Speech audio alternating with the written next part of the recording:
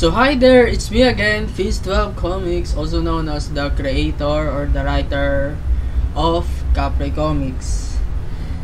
And on this video, I will show you and I will teach you how to use horizon lines, perspectives, and an introduction to scene composition or compositing.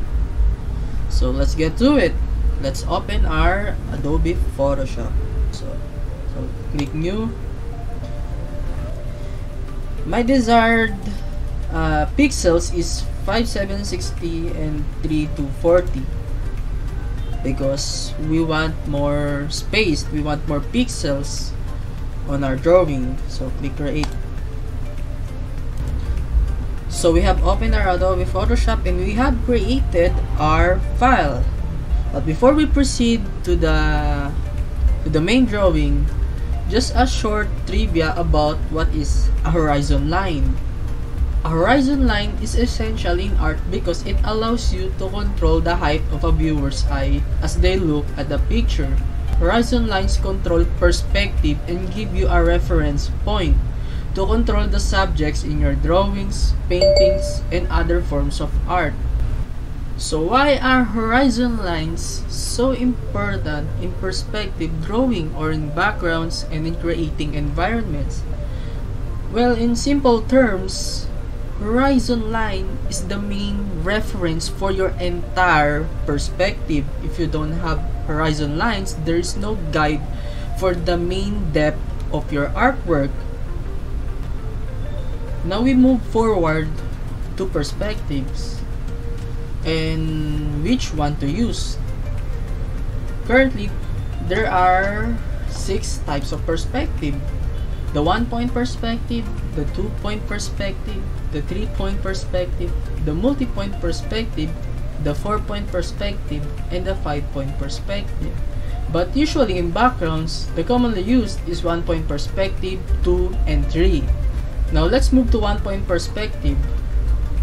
1-point perspective is useful when you want to create a single strong focal point in your sketch.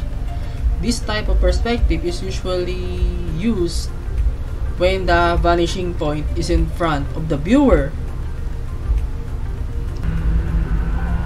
Now, for 2-point perspective, it is useful when you're creating a scene for non-perpendicular point of view.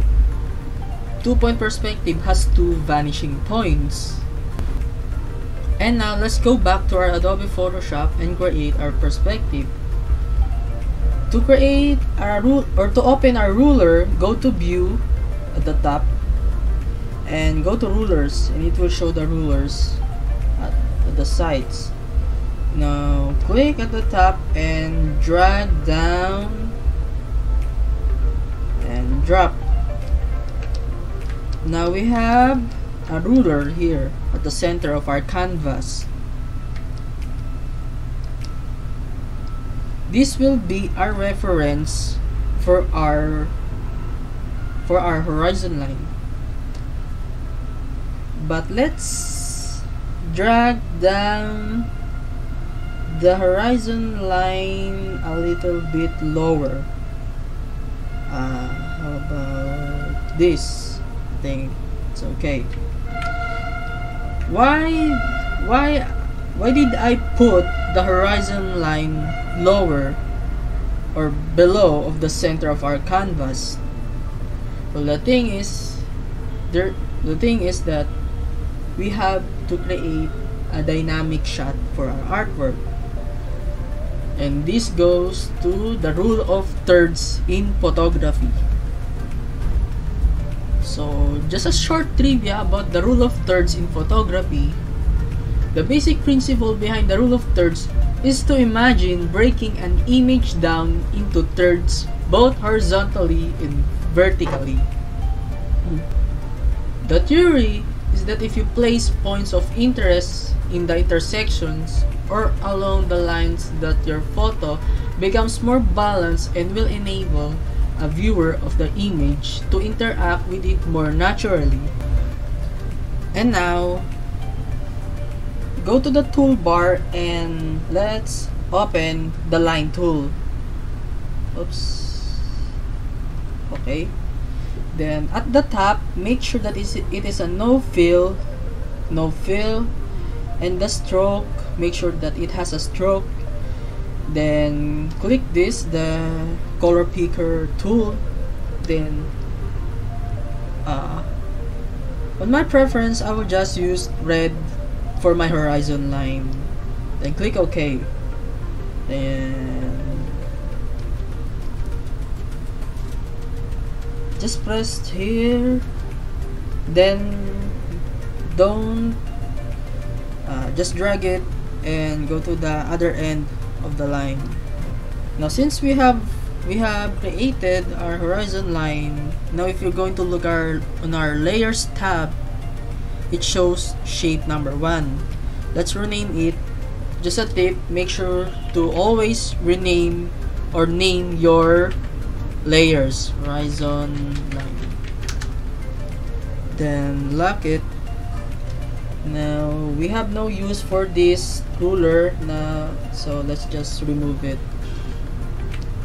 And there's our horizon line. If you want to increase the size or the thickness of the stroke, go click this white arrow tool at the toolbar of Adobe. Then go to H. Oops, go to H.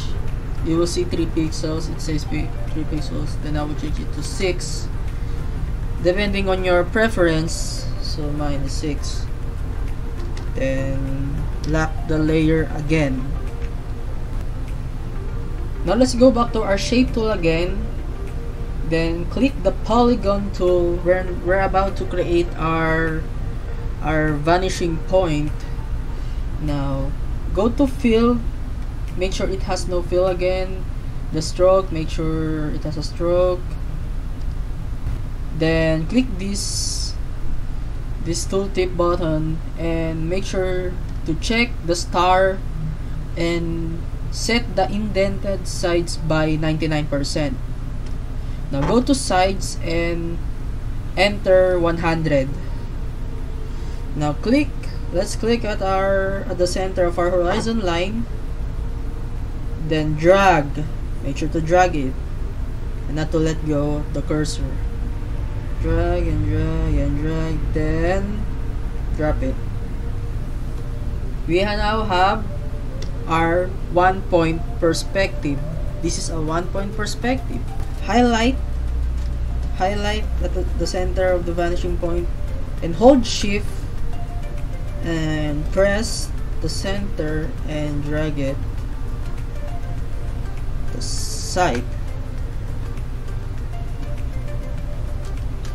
Now since we want to create a 2-point, let's duplicate this.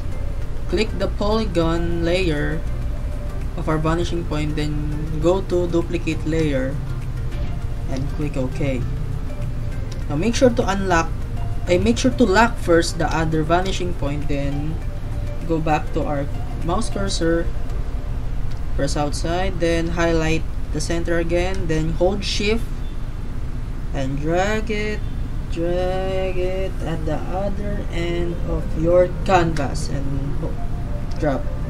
Now we have a 2-point perspective, which is the commonly used perspective in backgrounds and drawings. Now before I end this video, since you now have the idea on how to create perspectives, 1-point and 2-point perspectives on Adobe Photoshop, I just want to show you how to apply it. So create folder and put the layers inside the folder and name it as perspective. Drop the opacity to 50 or 40% depending on your preference.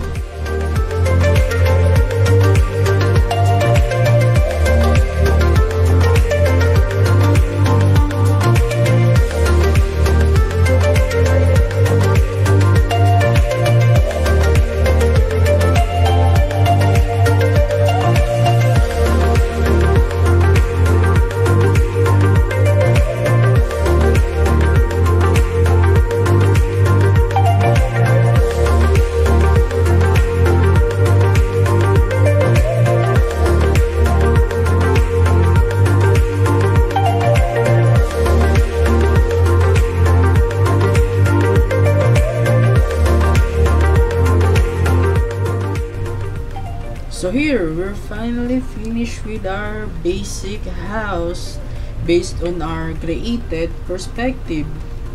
You won't get any problems with your background or with your objects. All you have to do is just follow the grid lines.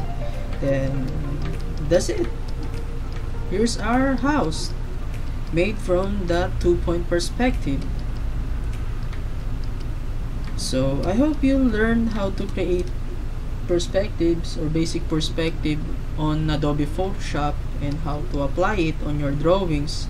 I hope that with the use of perspective, it will further improve your style or your artwork. So thank you again. Goodbye.